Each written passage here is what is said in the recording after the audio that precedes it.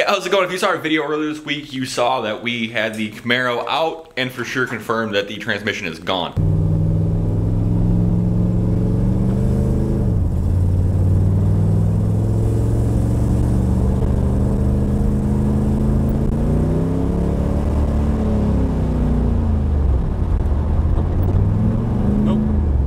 I'm fairly certain it's clutch packs on that thing. That said, it's kind of relevant now. We have this nice Ford Blue 700R4. But I want to show you guys how to decode these things so when you're looking for a replacement 700R4 for your car, you know what you're looking for.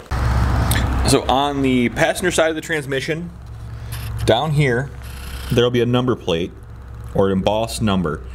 That is what you're going to look for the decoder. But now that we have that, let's go inside and take a peek at what this actually means. So with the information we have off of the 700R4, we know 0CHM. 0 is going to be the year, so 1990. CH is some sort of designation for Chevy. M is going to be the 700R4 model. We know this comes out of a 1990 Silverado C Series. So two-wheel drive. And we know it was a TBI truck. If you want to see the list of how I decoded this, I'll have a link in the description to the PDF file so you guys can get hold of that. But if this helped you guys, comment down below and let me know. And if there's anything else you guys need to know, let me know that as well. And if you could, go ahead and subscribe while you're at it. Have a good one, and I will see you on the road.